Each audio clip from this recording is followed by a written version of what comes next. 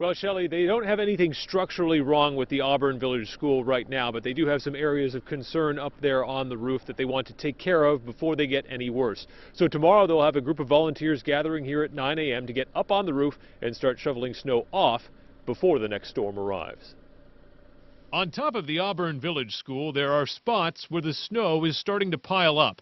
Wanting to avoid the possibility of trouble, school officials decided to ask some contractors what it might cost to ease the load. They went out and got some quotes, tried to get some quotes, tried 15 different vendors.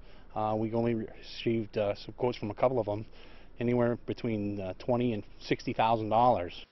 That was a bit steep, so Auburn put out the call for volunteers, and Saturday morning, a bring-your-own-shovel brigade will get the job done. For most schools, budgets are pretty tight, so we're lucky to live in a town where we say, hey, can you come help out the school, and people are willing to do it. It's certainly better than the alternative. In Milford Friday morning, administrators evacuated the high school due to snow load concerns.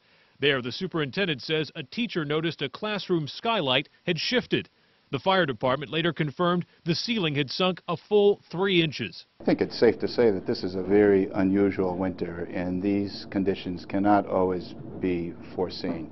In Manchester, a roof cleaning crew scrambled to Gosler Park Elementary after school officials, already on snow load alert, found cracks in the walls. Our cautious vibes are up given what happened at Milford High School this morning. It's that same sentiment pushing Auburn to call up a regiment of shovel volunteers before more snow starts to fall. We'll shovel some off the roof, shovel some off the ground, and try and make it a safer place.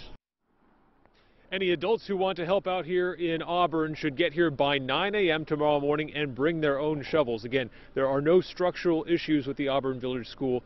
They're just trying to be proactive. Reporting live in Auburn, Adam Sexton, WMUR News 9.